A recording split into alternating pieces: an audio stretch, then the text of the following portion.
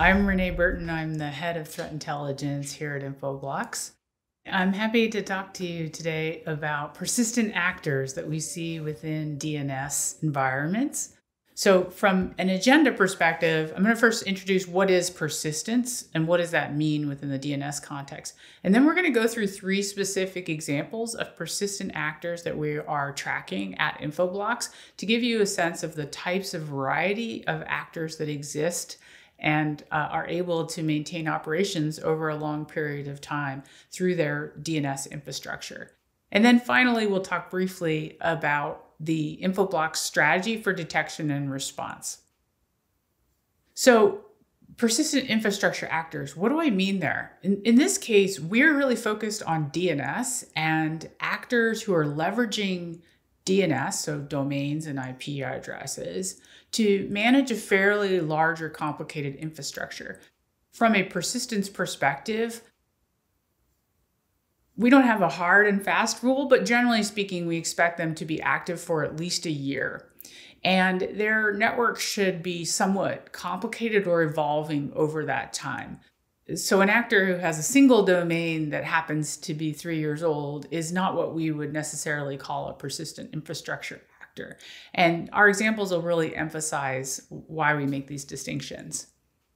Another aspect of the persistent infrastructure actor is that they're leveraging DNS to ensure that they have that persistence. So by changing up their domain names and their hosting services on a regular basis, they're able to evade detection and maintain operations for a long period of time. So let's look at these examples. I have 3 different examples that are quite different in how the actors operate and what their end goals likely are.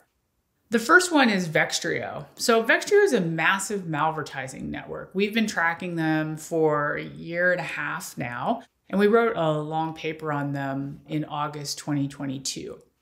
Vextrio effectively compromises websites to deliver a variety of different kinds of malware and scams. So if we look at Vextrio specifically, it's often called adware, and it is a classic example of how adware in the security community is underestimated. If the community doesn't understand what something is, and particularly if it's very common, they'll just label it as adware or nuisanceware. But in fact, we know that these actors are able to use this so-called adware to distribute all kinds of things. So in the case of Vextrio specifically, we know that they deliver a variety of different kinds of malware, stealing financial information and credentials from users. They also do deliver ads and scams, in particular gift card scams, and they've been known to do spear phishing attacks as well.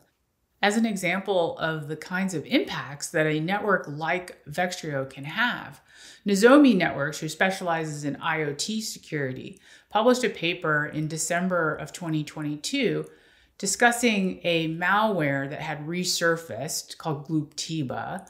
And that malware is one that impacts IoT devices, but in fact, it was being delivered by Vextrio. Again, an example of a malvertising network that uses DNS to maintain its persistence. It's been around since spring of 2021, and we're monitoring them and have 100% coverage of their networks. Another example is a network we call OpenTangle. It's a lookalike phishing network. OpenTangle specializes in phishing. That's really all they do. And they use lookalike domains. So meaning that they have domains that look like a variety of other things. They are very brazen. They use SMS messages. And if you live in the United States, Canada, Australia, or Europe, you're very likely to have experienced OpenTangle. They are very broad and untargeted in their attacks with the hope that people are going to click on those lookalike domains. So some of the examples that we can see here are ones associated with tax systems for Australia. We see the US tax system, the IRS, but we also see a lot of banks, Citibank here, MTB Bank, and then government support type operations. We also track OpenTangle, and we have 100% coverage on their domains. The third example here is a mercenary spy network. Amnesty International released a report about nation-state persistent threats in which a commercial entity is selling the ability to exploit phones using zero-day attacks against Android devices. These include spyware, and this type of attack is most commonly associated with the system Pegasus, which was discovered a few years ago. This allows people to track both the private messaging, video calls, emails of their targets. And because of the way that these mercenary operations work, we know that in the past they have targeted political adversaries as well as universities and government entities. The interesting thing about this kind of actor is that they're hiding in the low profile of DNS. They're very hard to detect. They only require a single DNS query to gain access to a device and maintain that access over time. What we found from the Amnesty International reporting was that Infoblox had already flagged 89% of the domains through our suspicious domains algorithms. Finally, if we look at those three different examples of persistent infrastructure actors, malvertising, very large, constantly moving networks, which are able to deliver malware, ads, scams, and they are able to persist for multiple years. That's one type, and we have a lot of malvertising networks that we are tracking and monitoring. Another one is phishing. They're using lookalike domains to target a very widespread audience. They're hoping that a very small number of people will go to the link and provide their credentials. We are also tracking a variety of actors who specialize in that type of thing, and they're constantly growing and changing their network. And that third type we showed was exactly the opposite. It is a very small network that requires a very little amount of DNS that's very low profile, but they're able to maintain persistence over a long period of time on the devices that they're targeting. So how is Infoblox able to control and monitor all of these? In the end, our intelligence is designed for DNS. We detect, track, and block persistent threats via DNS.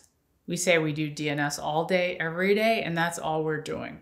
We're not trying to reverse engineer a bunch of malware. We're not scanning the internet for phishing pages. We're using our expertise in threat intelligence, DNS, and how it exists in the wild to locate threats before they happen.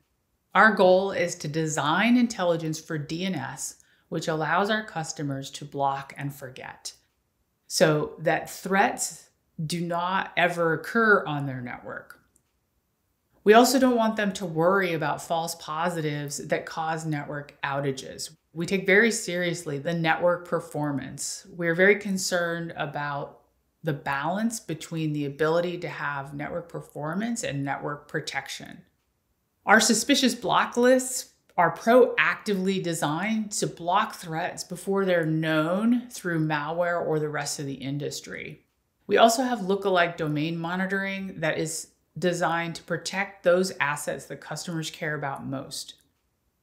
To give you a sense of how effective this approach of DNS designed intel, where we're doing DNS all day, every day, and that's what we do, Infoblox have flagged over 4 million suspicious domains between January and March 2023. And in that time period, we had one false positive escalation reported.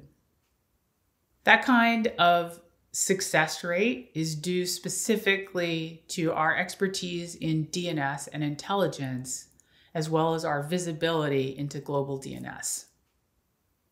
Thanks so much. I hope you learned a little bit about persistent actors and how they differ in their visibility within DNS.